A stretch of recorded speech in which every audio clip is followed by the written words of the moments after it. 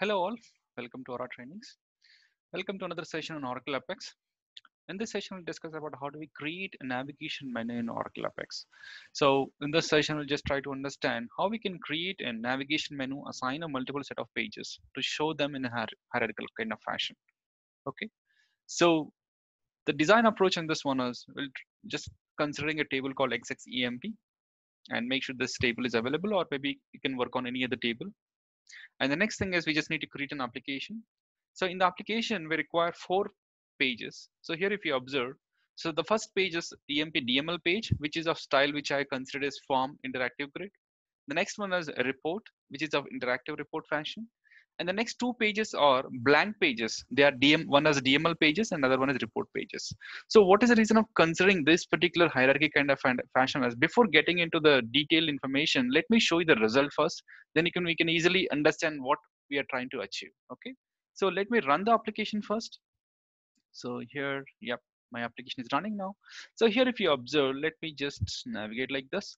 So the first one is like the one which is on home page. When you click on home page, yes, this just shows what is your application name. So in the application builder, if you observe carefully, by default, when you create application, this home page, global page, desktop, login page, these are the 3 components or 3 pages which will be available by default. One is login page, other one is home page, another one is global page desktop. So these are 3 things which are available by default. Okay. So now when I click on home page, this is the first thing which will get available. Now here, if you observe, let us say I'll just click on DML pages. So here, if you see the DML pages, it's just showing a landing page for DML pages. And observe on the report pages also, if I click on report pages, it just shows reports landing page. So this reports landing page is a blank page, and the DML page is also a blank page. So here, if you observe, let me show you in the my particular Apex application architecture. So there are 2 blank pages if you observe carefully, nothing but the static HTML, right? So the DML pages and report pages. So just consider these 2 basic pages without any content. Okay, I'm just considering this as a landing pages. Okay, one is DML page, another one is report page. Similarly, create a DML page based on an interactive grid kind of fashion, so that you can achieve a DML functionality. Here, if you observe, when I click on EMP DML page, it just opens a particular DML page where I can perform modification. Okay, and similarly, if you observe the reports page, EMP details report, right? This is just a simple report. It's an interactive report. Here, if you observe, click on reports. Okay. So the creation of pages and all these little bit things which we have been discussing in the earlier session. So the main interesting point in this one, I just want to highlight is how this hierarchy or navigation was achieved, right?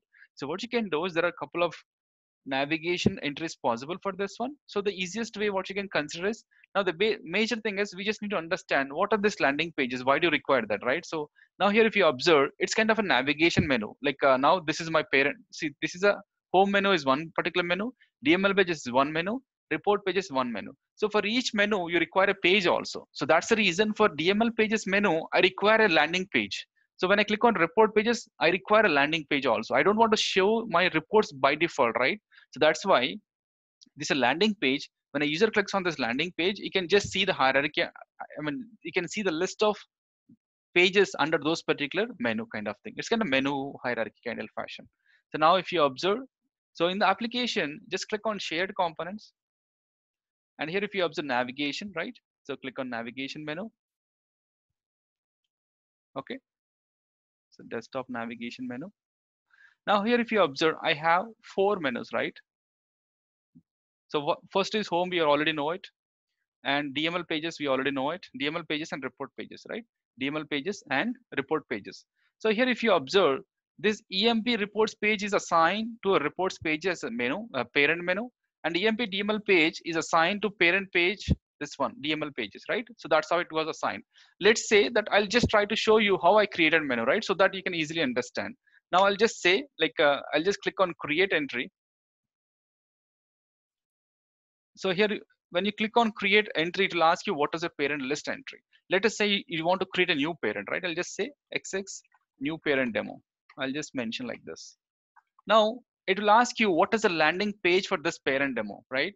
So now in this page, just click on this particular combo box and it shows a list of pages which are available in this one.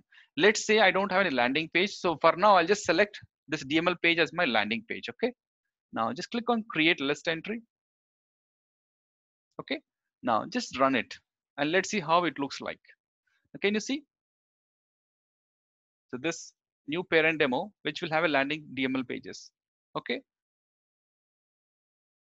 Now what you can do, you can create one more entry. Let us say I want to assign the DML page and report page for this new parent demo. Nothing but I want to assign two particular pages to this one. One is DML page and another one is report page. I'll just click on create entry. I'll just say X6 EMP DML page. Okay.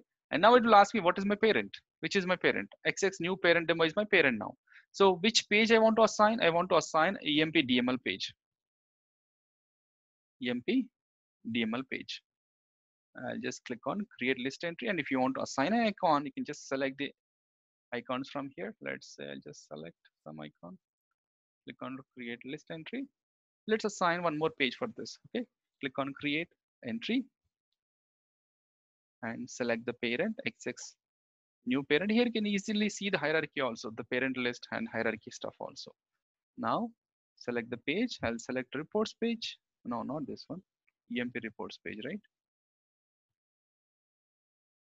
EMP details report. Okay. So I'll just say X6 EMP details report. Now select the image classes. Now I select some image like this.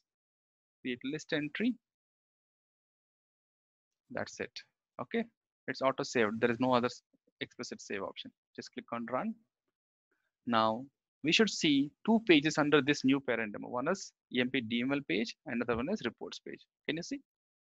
We could see two pages, X6 EMP DML page, and also we could see X6 reports page also. Okay. So this is how we can achieve using the, like a navigation one. So using just desktop navigation menu, you can just try to achieve. So that's what, we just want to consider in this one. I just provided all the list of navigation in this one. Okay. So how do we create an application and how do we create a page? So in my case, I just consider form and the interactive grid fashion kind of page. Okay. And this is the page, this is how it looks like. And similarly, I just created a report, which is of style interactive report, just assigned this. So there are, if you observe carefully, like when you create a page or a report, right?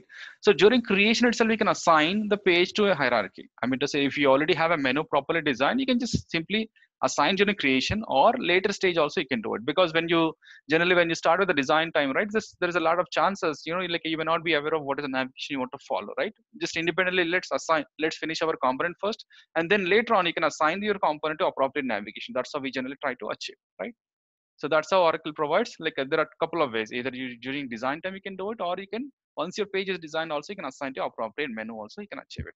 So other one is a blank page. So blank page, I just want to assign, just want to create a blank page, so that it's kind of, I'm just considering it as a landing page. Okay, that's the reason I just create a blank page.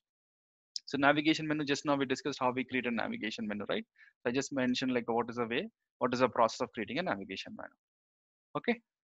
So these are the list of pages, list of components which we created in this particular sample. Fine. So, yep. Thank you.